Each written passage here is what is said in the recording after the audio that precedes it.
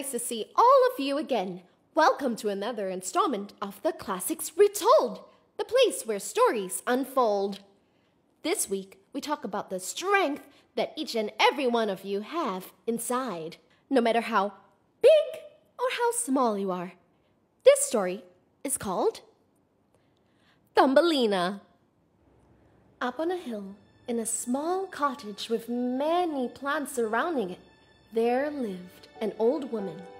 She was alone, with no husband or children, and only her precious plants to keep her company.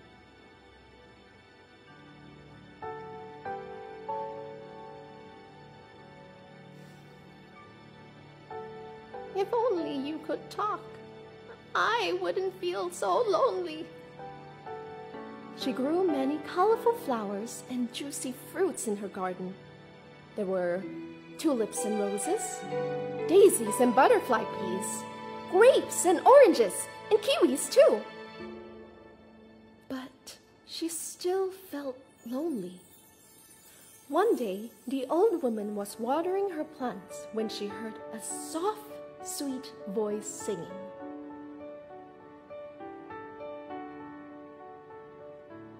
Sometimes I wonder what it'd be like if I were the sun, being friends with the stars and the planets and knowing them all by name, and watching every night the galaxy shining in all of its glory. If I were the sun, what a life that would be. Where was it coming from? She searched and searched and searched. She checked her front door. What do you see? There's a welcome mat and a shoe rack. But was anyone there? No. Next, she checked her windows. What do you see? There were birds and butterflies. But was anyone there? No. She even checked under her bed. There were books and shoes, but still, no one was there. Just as she was about to give up, she heard the soft, sweet voice again and realized it was coming from one of her plants. She rushed to the sound, and there it was. A red rose was glowing. It shined so brightly, the old woman had to cover her eyes.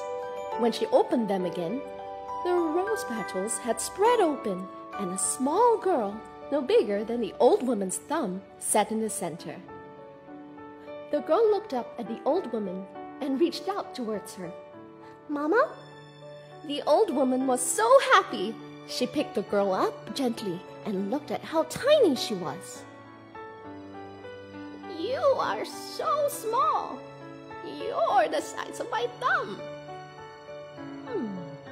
I shall name you Thumbelina." The old woman took care of Thumbelina. They did everything together. They cooked, cleaned, and played many games together. Boys and girls, do you like to play games? What's your favorite game? Their favorite game was I Spy with My Little Eye. The old woman thought it was interesting how being bigger meant she could see things that were much bigger and further away, while being smaller meant Thumbelina saw the smaller things and the tiny details like the patterns on leaves and branches. And in the night, Thumbelina would sing for the old woman. Sometimes I wonder what it'd be like if I were a bird, soaring over mountains and oceans to fly from the sun to the sea, and knowing that around every corner a new world lies waiting, a magical new world for me to discover. If I were a bird, what a life that would be. Sometimes I lie in my bed and I dream of what it would be like if I were a queen. I'll have a palace and jewels and everything I've ever wanted, but all of the duties of ruling I'd rather be me. And for once in her life, the old woman didn't feel lonely. She was happy. However, they didn't know that a huge nasty toad with black patches had heard Thumbelina's voice and had been watching her from the windows of the cottage. She would make a lovely wife for my son. And one night, after the old woman had fallen asleep, the toad crept into the room and snatched Thumbelina from the bed. Thumbelina had to escape, so she tried to push away from the toad's hand. She pushed and pushed and pushed, but the toad was too big and strong, and Thumbelina was too small and weak. Thumbelina was brought to a dark, dirty, and disgusting cave. In there were many toads, all huge and scary, and they looked at Thumbelina as if they wanted to eat her. So you're going to be my wife? Oh no, that was the toad that wanted to marry her. He snatched her up and threw her into a small hole in the wall, covering it with a large leaf. So you can't escape. He laughed as he listened to Thumbelina's cries. She tried to push at the leaf, but it was too big and heavy, and she was too small and weak to lift it.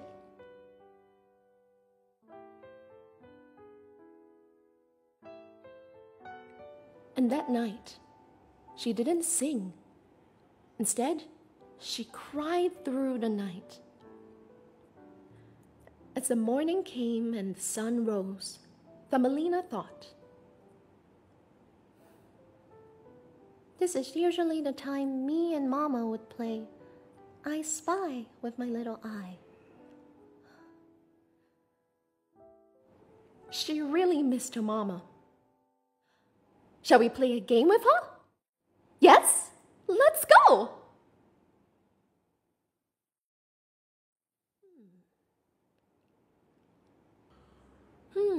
I spy with my little eye something that begins with the letter L. Everyone, can you see anything that begins with the letter L? Leaf? That's right. Let's try again. I spy with my little eye something that begins with the letter S. What begins with S? Soil? Good job. Okay, last one. I spy with my little eye something that begins with the letter C. Thumbelina looked around. What begins with the letter C? Cracks? Cracks! There were cracks in the leaf. The toad may not have seen the small cracks because he was too big, but Thumbelina sure did. If she could just find a way to widen the crack a little, she would be able to squeeze her way out. So she started using her nails to scratch at the leaf. She did not give up. For hours, she kept scratching and scratching and scratching, and the hole became bigger and bigger and bigger. Her arms and shoulders started to hurt so badly, but she was determined to get out of the cave. As the sun began to set, Thumbelina knew she had to make her move now, or it would be too dark to find her way home. She listened to the croaking toads as they munched on insects and planned the wedding. "No way am I marrying that cruel toad!" Softly, she squeezed through the small crack. No one noticed her. She was being very quiet, and they were talking very loudly. She tiptoed along the sides of the cave, keeping as close to the wall as possible. Let's move as quietly and as close to the wall as possible, just like Thumbelina. Let's try. Softly and slowly.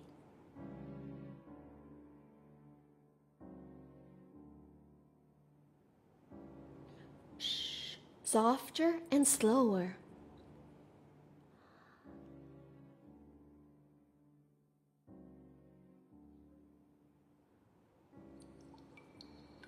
Shh.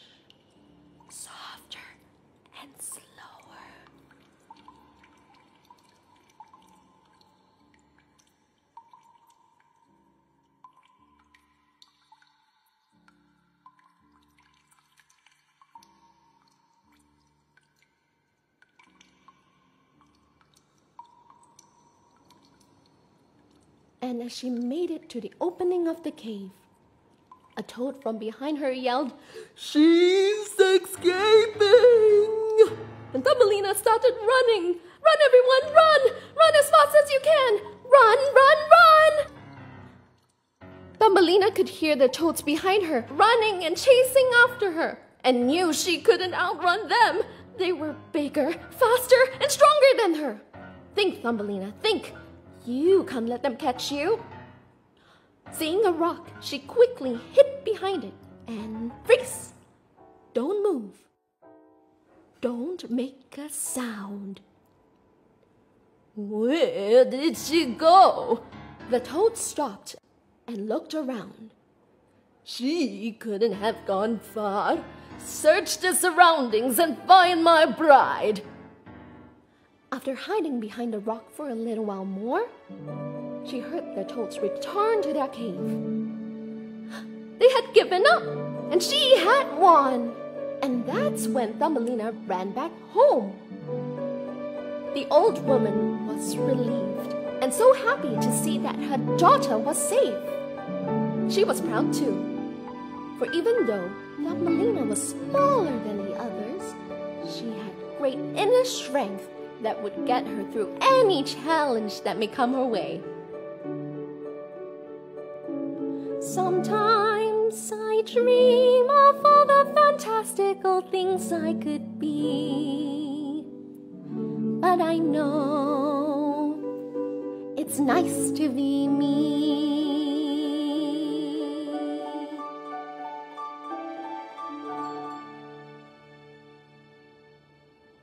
Before we go, I have a question for you. Will you give up when things get tough, or will you be as strong as Thumbelina?